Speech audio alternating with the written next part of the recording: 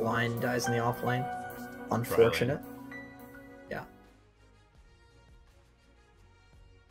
Don't touch my rune. So you're whacking him. Yeah. You probably want to come over here and hit him from this side. It would be my suggestion, because right now you're just tanking this range creep every time.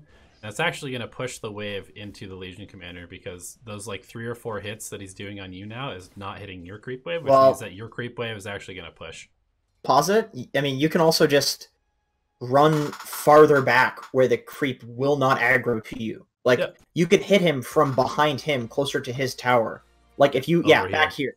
Exactly. Then it's not going to aggro. And that's why Donnie's suggesting you go to the left, because he was standing to the left. Now that he's on the right, you want to go to the right. You know what I mean? Like, you want to follow him around and focus on those creeps and not pushing those creeps while hitting him. That is your only job as a support, is to get as much damage on this guy. Right, exactly. Yeah, basically where I'm pinging is where I would want you to be standing. So right now, instead of running back over here, I'd run like this and come at him from here.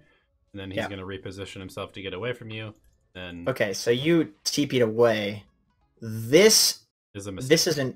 This is interesting. I don't know if it's a mistake exactly, so let's see. So it's Lion Sven in the off lane versus a tri lane. I would say in an ideal world, you actually just destroy this Legion Commander for a few minutes, then TPing is fine. But this has probably not been long enough. You want to give your PA an advantage so that you're not going to... So the Legion Commander still won't be able to lane up there. Like, you only want to leave once you've done your job of securing the safe lane. If it's Legion versus PA, Legion is going to get as much as the PA, if not more. That's the only problem here. Yeah, I like that you went to the tri lane. That's fine, but just Slater, I think, is the ideal situation.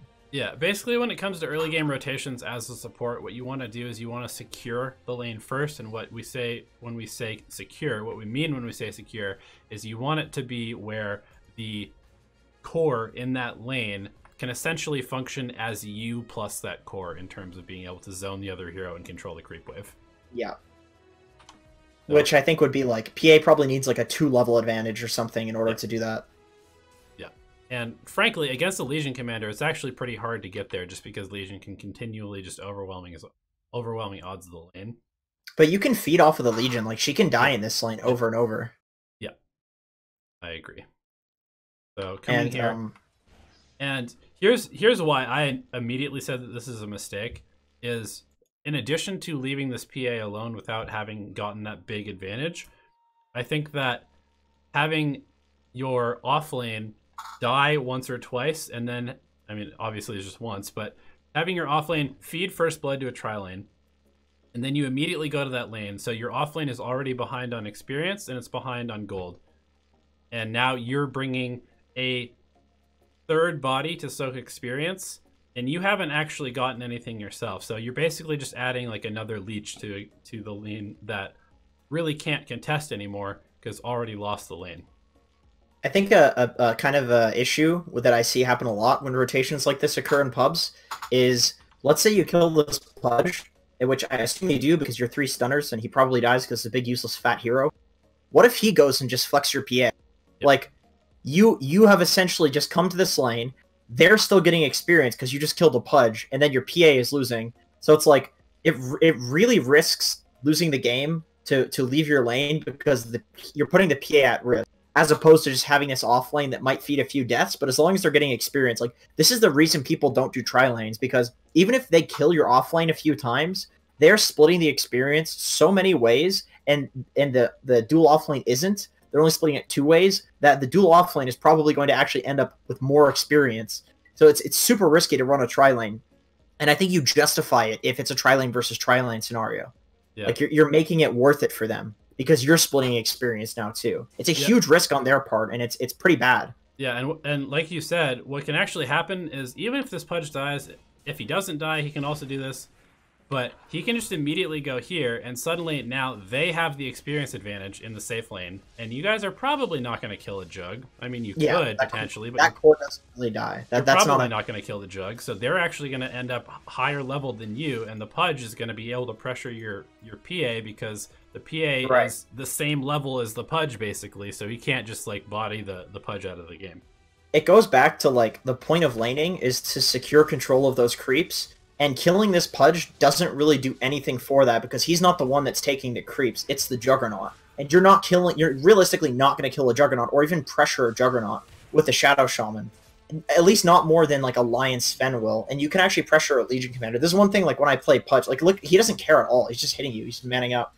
Yeah. Like this is one thing when I play Pudge, a lot of the time I'll literally just sit in the safe lane and pull because I can't kill any of the cores in any of the lanes. And then there's no point in doing those actions when it's not going to result in anything just based on how those cores function. And I think against a Juggernaut, you're not going to pressure. Against a Queen of Pain, you're not going to kill him unless you smoke or get like a Hex off from trees.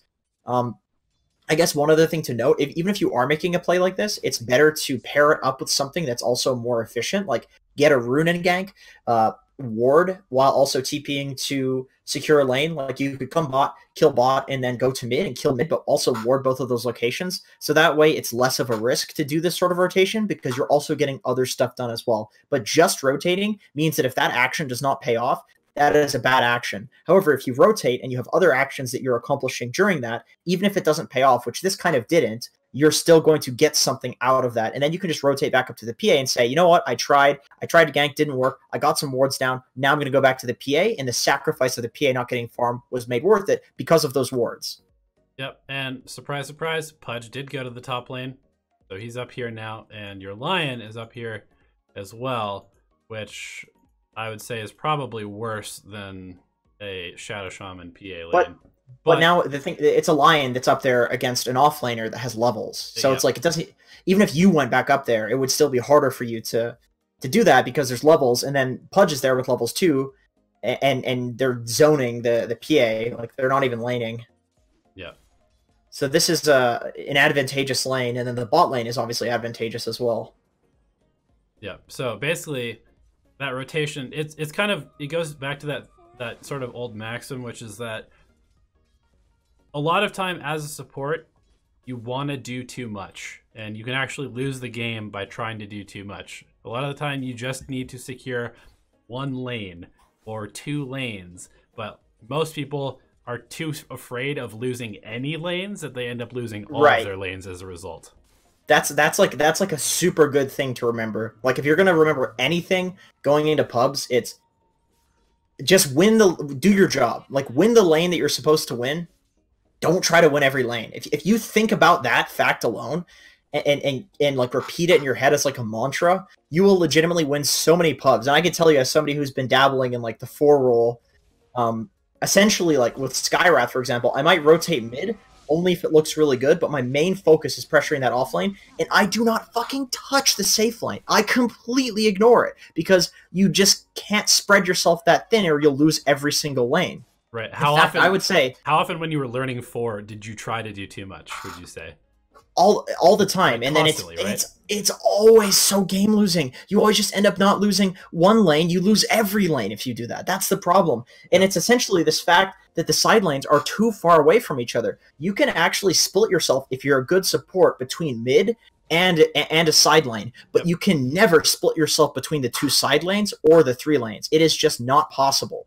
Yeah, and the only way that you can split yourself between the 2 side lanes is to use a TP, which basically like ensures that you lose 2 other lanes because now you have no way to reinforce them. Yes. Like that's the whole point of being able to go between the bottom lane and the mid lane, for example, as a support. You can be like, okay, I harassed them, blah, blah, blah, blah, blah. My offlaner is now in control of the creep wave here. I don't need to be here anymore, so I'm going to run, check the rune, then I'm going to go maybe gank mid, and I'm doing this all just by simply walking from one place to the other.